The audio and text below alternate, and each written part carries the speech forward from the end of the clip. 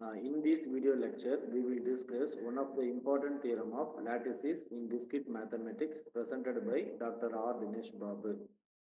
Let us see the theorem statement is if any distributive lattice is L comma star comma direct sum, prove that the following conditions. Okay, for all A comma B comma C belongs to capital L. Capital L is nothing but lattices. Okay, so how to prove this theorem is first we consider the left hand side term. We want to prove the right hand side value. Okay, so what is the difference between left hand side and right hand side term is coming to left hand side, the direct sum symbol is inside of any two variable, and coming to right hand side, the star is inside of any two variable. Okay. So we consider left hand side term, we want to prove right hand side value. Okay.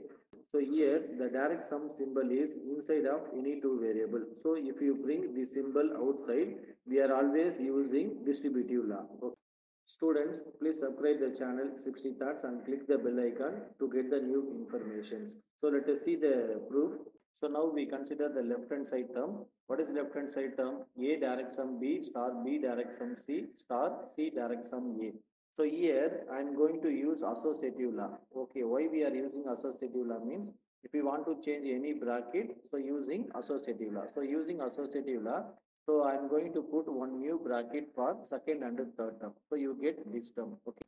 So now using commutative law. What is commutative law? A direct sum B equal to B direct sum A. Otherwise A star B equal to B star A. Okay. In this equation, we see C direct sum is common. So we take outside, so that by using distributive law. What is distributive law? A direct sum B star C. We can write A direct sum B star A direct sum C. Right hand side term is there. So using distributive law, we get left hand side value. Okay. So that is nothing but A direct sum B star C direct sum B star A. So once again, we are using distributive law. So we get A direct sum B star C direct sum A direct sum B star of this term B star A. Okay. So here we are using once again distributive law, that is right hand side distributive law.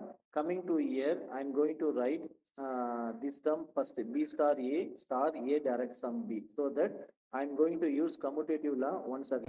Commutative law, A plus B equal to B plus A. Otherwise, A star B equal to B star A. Okay. So using commutative law, we get B star A plus B. Just interchanging the term by using previous equation. Okay. So next step, once again using distributive law.